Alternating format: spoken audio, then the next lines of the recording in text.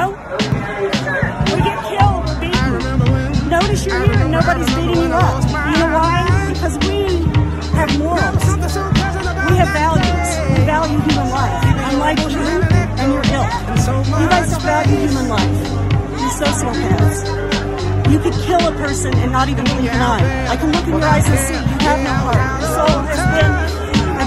soul has abandoned all humanity. Because if I went over there, I would be killed. You know that? Yeah, you do. And you love it. Does that make me crazy? Does that make me crazy? Does that make me crazy? Possibly. I'm triggered. Yeah. I'm triggered because I'm fed up as an American and as a person that tried so hard in this country to love people. That's where I'm at, and I'm frustrated.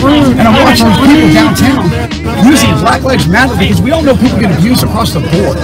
Okay, that's why we say every life matters, because kids are being abused right now by BLM people that are claiming BLM right now. And I can prove it on camera. I got all the footage. That's the beauty. And the thing is I'm educated in the streets, and I know when people are running the game.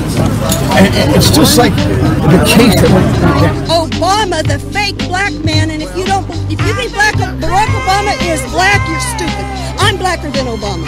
It is not legal to block a street. That is called false imprisonment. Pedestrians do not have the right of way. That's a myth. Yeah. Yeah, so him and I had a long conversation too, and he said the same thing about Antifa not being real, but it's RX, it's the same people always live streaming, and they're getting funding by the same people, they're getting gas masks and bulletproof vests from the same people. So there is an organization, you can't deny that. Oh, that's not for me to say here. But there is an organization. Again. Is there organization in the downtown? Live stream. Is there some kind of coordination between the press and the people that are doing Black Bloc and the ones who are doing direct action?